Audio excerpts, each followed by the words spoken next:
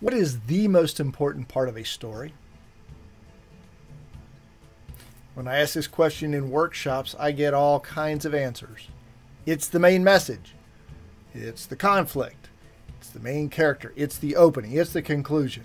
Those are all good answers.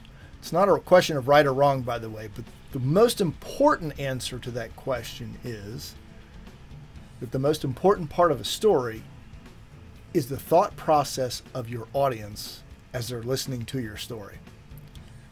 What's going on in their minds? Are they connecting with your main character and that person's difficulties, the conflict this individual is trying to overcome in pursuit of a goal? More importantly, how are they relating that to their lives? If they're relating to the main character, they feel empathy for this individual, they're pulling for this person to accomplish the goal, they're right there with you, they're going to buy into you.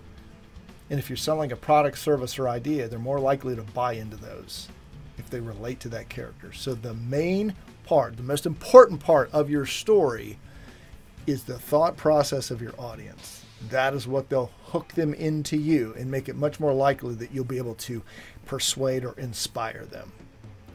In the next video, you're going to hear about the purpose of your story.